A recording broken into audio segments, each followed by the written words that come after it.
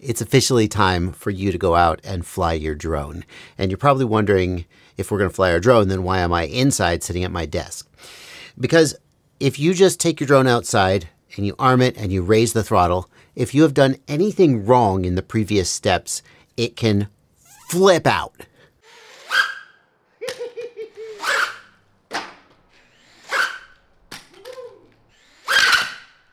So it's a good idea that the very first time you fly your drone after building it, or anytime you change your props, or anytime you change a motor, although hopefully you're not changing motors too often, anytime you change anything that could have caused one of those things to go wrong, that causes it to freak out, that we do a specific procedure to safely make sure that everything is working okay before we go ahead and fly. Now, I want to warn you that doing this inside, like I'm doing, is a terrible idea.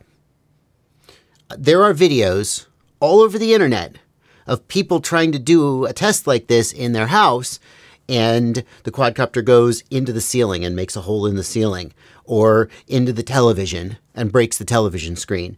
I am doing this because I have already test flown this, and I know that it's not going to freak out, and it's really cold outside, and I don't want to go stand outside in the cold while I talk to you. So I'm going to do it indoors. You should not do it indoors. You should do it outdoors, somewhere safe, where if the quadcopter freaks out and flies off in a random direction, nobody will get hurt. So I'm going to go take this. I'm going to, I got my, everything is all set up. Props are on. Battery is secured as I described. Like the strap is holding the cable. Everything is ready to go. I'm going to need my controller. I don't need my goggles for this step. And then I'm going to go set the quadcopter down some distance away from myself, so if it freaks out, it doesn't hit me, and I'll show you the next step. The first thing we're going to do is we're going to get our controller and we're going to lower the throttle all the way down. That is going to let us arm the quadcopter. Then I'm going to flip the arm switch and the quadcopter will arm. And then I'm going to disarm. That's step one. Does it arm? If it doesn't arm, something has gone wrong. We need to troubleshoot. Great, it armed. The next thing I'm going to do is I'm going to arm, and then I am going to very slowly deflect the roll stick to the left until the quadcopter just tilts to the left. And then return the stick to center. Then, very slowly, I'm going to deflect the stick to the right. I'm just going to slowly deflect it a little bit more and a little bit more until the quadcopter just tilts to the right. Okay, great. Now I'm going to do the same thing front and back.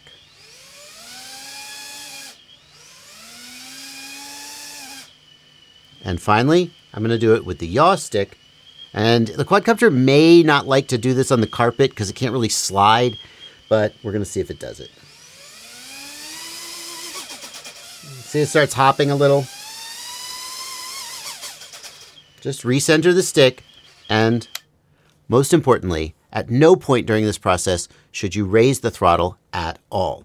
Now, everything you saw there is exactly what we would expect. When the quadcopter just tilted in the commanded direction, it didn't freak out, it didn't flip over, it didn't start fly to the moon, nothing went wrong.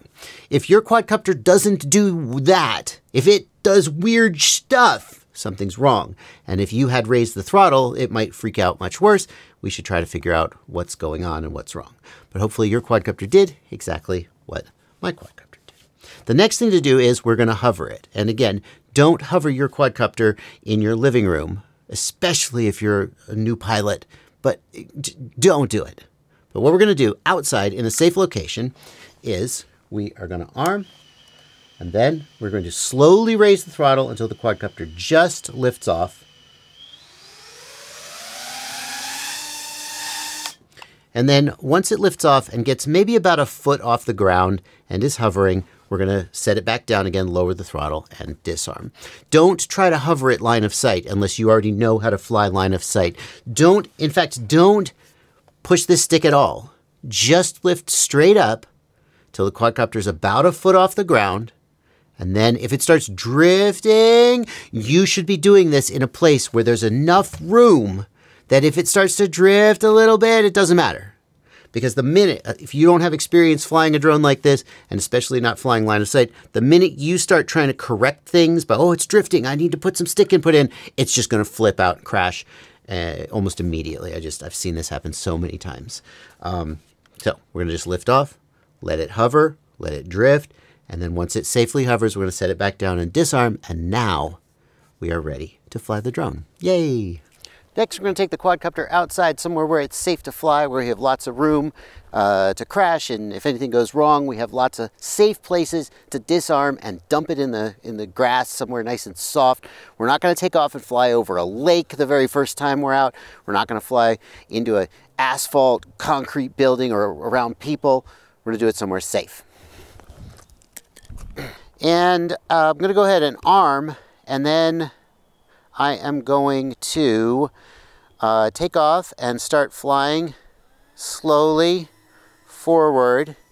And I'm just going to take a look at my video link quality. Okay, with the DJI system, I'm going to look at my megabits per second. Same with Walksnail. I should be seeing 60 megabits per second with DJI or 50 megabits per second. DJI, it's going to depend on what your channel width is set to, your bandwidth. You may see only 25 megabits per second, but you're going to want to see the maximum bit rate that is correct for whatever bandwidth you're set to. If you see like an unexpectedly low number, if the video is glitchy, we're going to set it down and we're going to troubleshoot that. Okay, we don't want to just take off and start flying like a madman and then have the video be bad or something be wrong and then crash and not be able to recover. As far as your link quality, that's your control link. We're going to look in my screen, it's in the upper left corner of the screen, and we're going to look at the LQ. And you see my LQ reads 7:100. It's that second number, the 100, that you want to watch. That number tells you your link quality, and when that number is 100, everything is perfect. The threshold you want to look for is if that number, hang on, I'm going to turn my output power down slightly.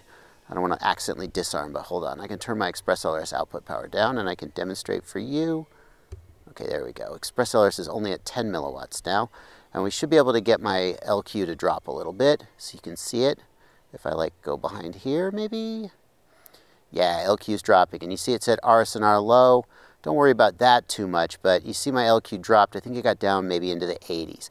When you see your LQ at, let's say, 80 or below, that is a sign that you're at risk of fail-safing.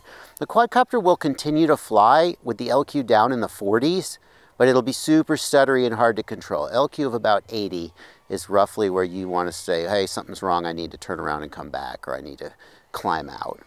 And then the other question people ask when they're getting started is, as far as my battery voltage goes, when should I land? And the answer, if you look in the lower left, you can see my average cell voltage. It's about 3.8 volts right now. With a lithium polymer battery, we can fly down to about 3.4, 3.5 volts. The absolute minimum is 3.0 volts. But if we get all the way, that's just like if you don't want to run your car all the way out of gas. You want to get to a gas station with some gas still in the tank. If we go below 3.0 volts, we'll literally damage the battery. The other thing you should keep in mind is that as you're flying, the harder you work the battery, the lower the voltage will be. So right now we're at 3.7, 3.8, but if I go full throttle, it'll immediately sag down to like, it got as low as 3.2. And that's okay, as long as we stay above 3.0, because as soon as we get off the throttle, it'll go back up again, okay? So if you're flying like this, just smoothly flying, and you see 3.5, 3.4 volts, you should really already be landing at 3.4 volts because it's gonna drop out quick. If you have a long way to go to get back home, you're gonna be in trouble. But right now I'm flying at around 3.7 volts and I'm good. Even if I start like punching the throttle a little and flying a little more aggressively, you see we're staying, oh, hello. Okay, still in the air. That was fun. Even if I start flying a little more aggressively, I still am staying well above 3.5, 3.4. There's a little sag. That's called voltage sag. Okay, but I'm still good. Little sag right there, low battery warning when I hit the throttle, but it bounces right back up again, see? I can still push it. Full throttle, got way down there. I'm still good. I'm still good. Low battery, still good. See, it's bouncing back up again. I'm still good at 3.5, 3.4, but it's bouncing back up again. I'm getting to the end. I'm almost to the end. 3.6, 3.4, but it bounced back up to 3.6. I'm still good. I can keep playing. I'm getting close to the end though. See right there, oh, it took a minute to recover there as I was dropping out of the trees there. I maybe want to slow down a little and not quite go so hard, or at least go hard but do it close to home so that when I need to land, I can land. Still pretty good here, 3.5. We're having a good time. 3.5, low voltage, low voltage. So now we're kind of, okay, now it's time to slow down. So you see it was just staying under 3.5 there and giving me the warning. Now at this point, I could just bring it home and put a new battery on. If I wanted to keep flying slowly and smoothly, I could get another minute or two out of it, right? But if I start flying hard again, it's going to immediately start giving me trouble. And could potentially drop out of the sky somewhere where I don't want to drop out of the sky. Ah, whew. Now you're probably wondering, where do I go from here? You've built a drone, you've hopefully flown a drone.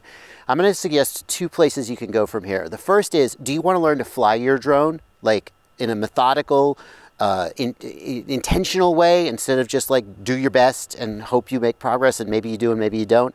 I've got a How to Fly series. I'm going to put a playlist on screen and you can go start learning how to fly. The other thing I'm going to suggest is, if you want to learn more about EdgeTX, the software that's running on this controller, maybe it's a little early for you to dive into that deep hole of knowledge, but if you do, I've got a whole playlist teaching you more about this controller, and if you just can't get enough, I'll put that playlist on screen as well. I'll see you there.